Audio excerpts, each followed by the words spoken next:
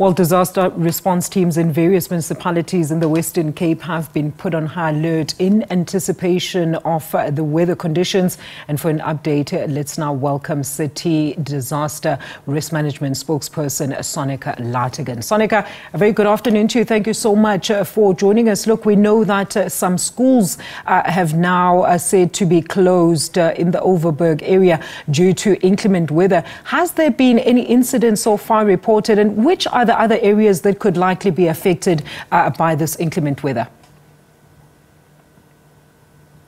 Good afternoon, Alicia. Yes, there's been incidents that has been reported as a result of wind damage and roofs that has been blown off, especially in our Khayelitsha area, Kasa area, Somerset. Our Somerset Mall has been evacuated and closed because of the roof sheets that has been blown off. The Methodist primary school in Somerset has also sustained some wind damage. And also the driving license testing centre in Somerset has also been closed until further notice. And then also wind damage in informal settlements like your Mokel cottages in Donkerbos in Somerset also. In the Strand area and Delft, we also had reports of roofs that has been blown off. Some trees has also been uprooted in many of our areas across the city, also the Somerset area, Macassar, Sea Point, Philippi area and North Pine area. And then across the city, some roads has also been closed due to damages, especially on the Powell Road that has been closed due to sand on the road. And then there's been a fire that has been reported in the Glenkey area in the South Peninsula, where at least 9 properties has been destroyed as a result of the fire, and evacuations has also been done in the Fishhook Main Road area. Then some power lines has also been destroyed, and our emergency department is busy restoring these power lines. All right. And then, Sonica, I mean, we understand that your disaster management teams are currently on high alert in the various parts. Talk to us about where you are stationed, as well as some of the emergency plans that you have initiated for this period. Yes, our disaster operations center has been activated, and currently they are sitting at our center in Kurut. Different services are also in the center, where they are coordinating the response to this impacts that has been received or has been reported.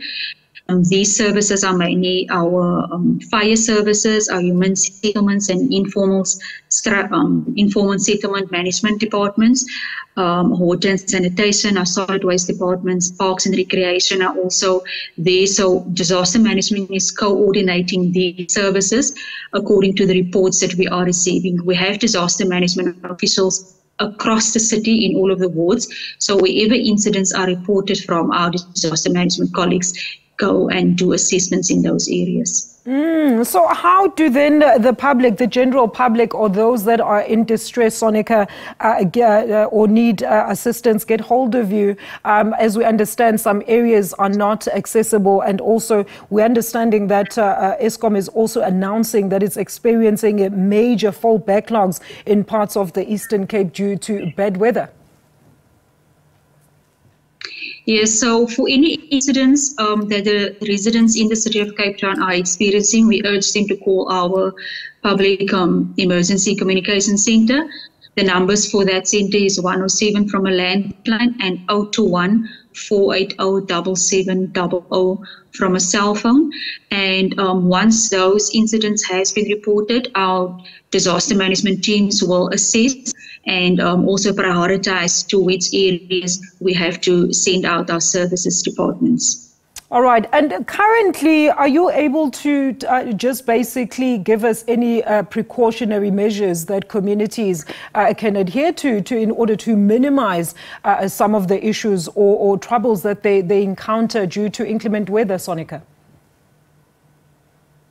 Yes, so we are expecting some heavy rains going into the night and into tomorrow. So we urge residents to have sandbags ready, and also to dig trenches so that water can be diverted away from their homes, and also just to fix loose gutters and fences around their premises, and also look out for the neighbors around them, just to see that there's not any loose items that can be danger if we do experience these strong gale force winds.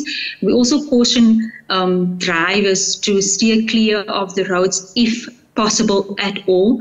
And if they stall in floodwaters, to get out and move to higher grounds, and also to switch off electricity. So yeah, that is some of the precautionary measures that we can share with our residents. We also ask them to go onto the city's website and onto the city's app to see what we have put on the app in terms of precautionary measures. All right, thank you so much for that update. That is Sonica Lategan, the DRM spokesperson, talking to us about those precautionary measures that you need to adhere to, as of course inclement weather reports have been persistent in this weekend. Also, just not in the city of Cape Town, but throughout the country. So if you can, please exercise extreme caution.